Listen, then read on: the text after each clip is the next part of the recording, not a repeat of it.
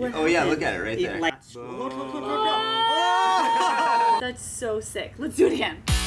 Hey, I'm Dianna, you're watching Physics Girl, and I should explain what we're doing again. My friend Dan Walsh texted me out of the blue last week and said, "Ooh, what would happen if you put a GoPro in a closed box with a candle in it and dropped it so it would be in a nearly zero-G situation?" And so obviously I said, let's try it. We were not sure if this would work because, see, the idea was that in the space station, candle flames do something weird because of the microgravity. Candle flames take on a different form and color completely. And so we were trying to simulate that with our box. This is how it went. Are you ready? Lighting. Okay. Oh my gosh. Oh my gosh. It's lit. Ready? Yeah. Woo! It's still on fire. Are you I serious? can see it, yeah. We took a look at the footage after the first drop. Whoa. But it was so fast. That was really fast, but something totally happened. so fast. But since we filmed at 120 frames per second, we were able to slow down the footage. It got Whoa! What? That right there. That's why we were freaking out over a box. It's a spherical flame, just like you'd see aboard the space station. In microgravity or zero gravity, flames burn colder, and if undisturbed, they'll burn with more of a spherical shape. But we had a problem. How can we get higher? Get on the roof, Kyle! Well, can you get up there? How much time are you gonna get? I don't know how to get up there. I'll get up there. How? I don't know. Is there like somewhere like a building?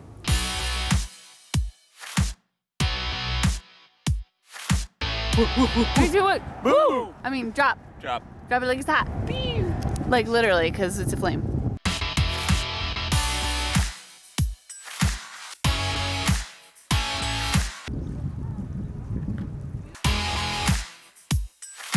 Ready? Yeah. Go! Oh, yes!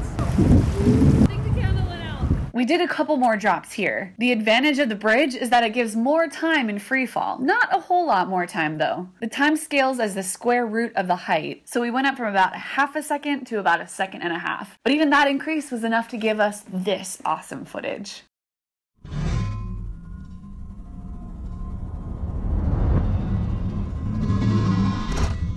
Did you see that at the end?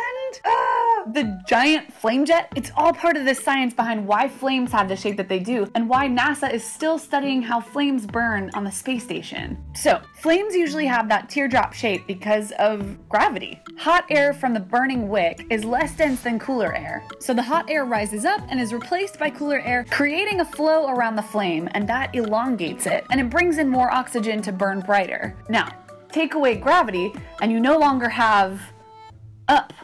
So there can be no buoyant force pushing in any one direction. So the hot air slowly mixes in all directions, and chemical diffusion starts to come into play too to create more mixing. Because there's all that concentrated fuel at the center of the flame, so you get more mixing, but it's still slower than if you had a steady flow of air. NASA ignites fuel fires in space to study how flames spread in microgravity, and to study unusual phenomena like cool flames. So, very little airflow, less oxygen, cooler, dimmer flame, and no buoyancy force. And the flame forms a spherical shape.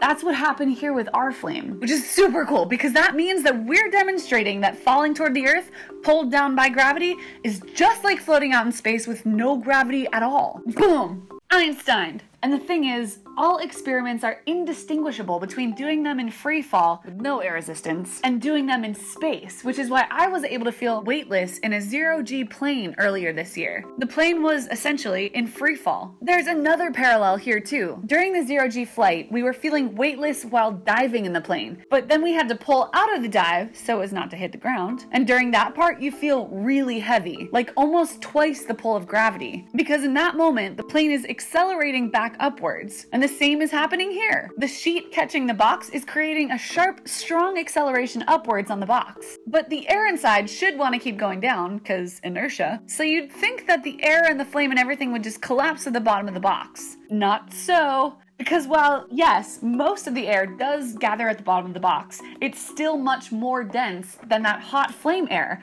So suddenly you get a huge buoyant force, and that pushes up on the hot air, shooting the flame jet upwards toward the top of the box. Pretty cool. So, one thing I'm still bothered by is that toward the end of the shot, you notice that the flame starts to get less sphery and more lame.